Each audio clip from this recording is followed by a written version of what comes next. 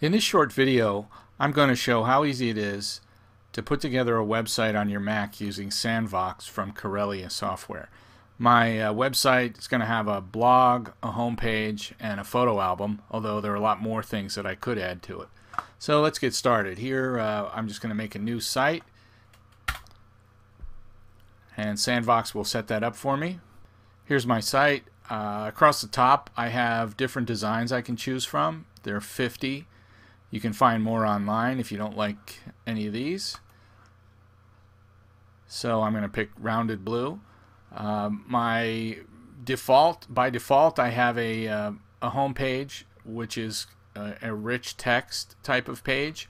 There are other types of pages to choose from over here on the Pages button menu, and you can see rich text, photo, so on, download files, etc. The other two types of elements that you use to create your site in Sandvox are pagelets, which are small versions of pages that are embedded in other pages, and collections, which are collections of pages. So if you want to add a weblog or a photo album, those are going to be collections. If you want to add a Flickr badge, that's a pagelet. Alright, let's add a pagelet to the home page, and we'll use the Flickr badge. There it is. Well, the other couple of other important things to note about Sandvox, you'll be using the inspector here quite a bit, and we can see that in this case, the Flickr badge, all the settings for that are handled through the inspector, and we can choose to show fewer images, and we can choose a different tag, and there are some other options, but let's just keep it simple. I'm gonna change my tag to Olympics, and that's that. So I'll have 6 different Olympic photos each time I open that page. Alright, let's move on to a new collection. In this case, I'm going to add a weblog. But let's just get it set up. So a weblog is a collection which consists of other pages, and each blog entry is a page. So it's pretty simple. Let's fill it out. I'm going to edit my first entry here. Let's look at how we can add a photo entry to the blog. So very easy. Just add a photo page to your blog collection and give it a title. And then let's go to the media browser and locate a photo on my computer. And what's great about the media browser, particularly when it comes to photos, is that it can read your Aperture, iPhoto, or Lightroom libraries, as well as locate images anywhere else on your computer. So I like this one. Let's drag that in, and Sandvox will update. Okay, it's updated. Here's my photo on my blog page, and if I come back to my blog, we'll see that I have 2 entries. Okay, here are my entries in reverse chronological order, just as I would expect for a weblog. Alright, let's go back, and now I'm going to add a photo album to my site. And again, a photo album is a collection. I've set up my album with a description and a title, and the next step is to add the photos.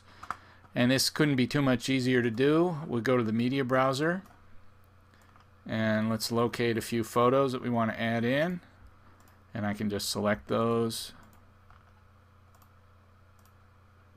and one more, and we just drag them onto the photo collection, or for the photo album collection, and it creates a page for each photo. Sandvox puts together a page for each photo, and then creates an index. Okay, my photo index is set up, and we can see all the thumbnails here, and then I can jump to that image by clicking on it, and then I can also browse using the arrows, or I can jump back to the index.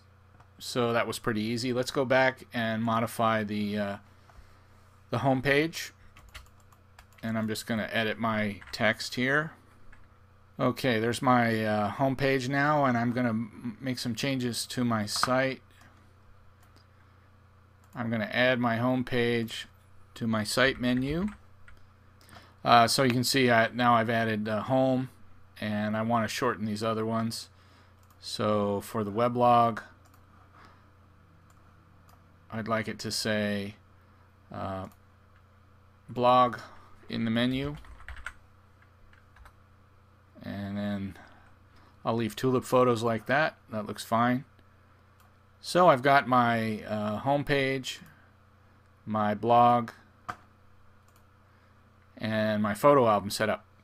And one of the great things about Sandvox is you can just change things by typing directly, and there's no preview mode or different modes. It's all right there.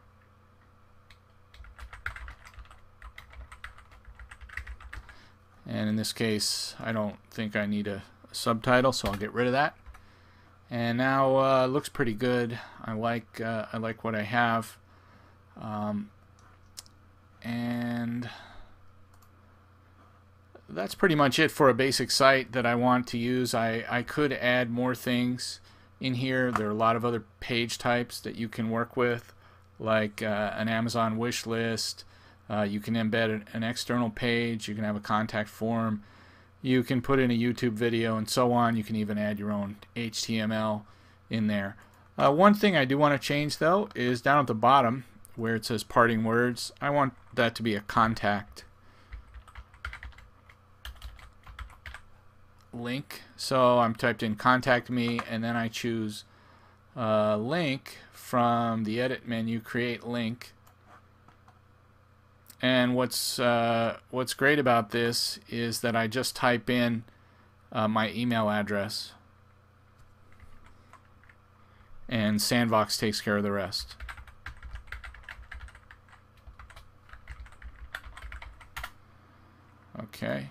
Okay, so if I mouse over the contact me, I can see that it's been set up correctly. Alright, so my site's all done for now with the home, the blog, and the photos. And the last step really is to publish it. So if I have a web space set up with a host, Sandvox makes it really easy to communicate with the host and upload all the files and put them in the right places. It's even easier when you're going to do this using the Mobile Me service, and so I'll show that. I do have a Mobile Me account, and I'm going to put it on there. Alright, I'm going to give it a subfolder name on my Mobile Me site, and then I click continue, and Sandvox figures everything out, makes sure everything's going to work. Everything looks good. Click continue. I'm done. Now I click publish to actually upload everything. And the first time you do this, it will take a little bit longer because all the files have to be uploaded, but after that it's really only uploading the changes, so it's much quicker depending on what you've done. Okay, my site's been uploaded. Now let's take a look at it in the web browser. Okay, here's my new site that's been uploaded to my .Mac account, and you can see I've got my three sections: my home page, the blog with 2 entries, and my photo album. And I can do the same stuff on here, and it's actually very fast to browse through these, to move around, and so on. And I've got my Flickr badge, and everything's looking pretty good. And my contact me link works, so I'm all set. The next step would be to go back and add more stuff to my website. It's a quick look at how you can set up a website in just a few minutes using Sandvox from Corellia Software. And if you're interested in trying it out, you can download a free demo at Corellia.com.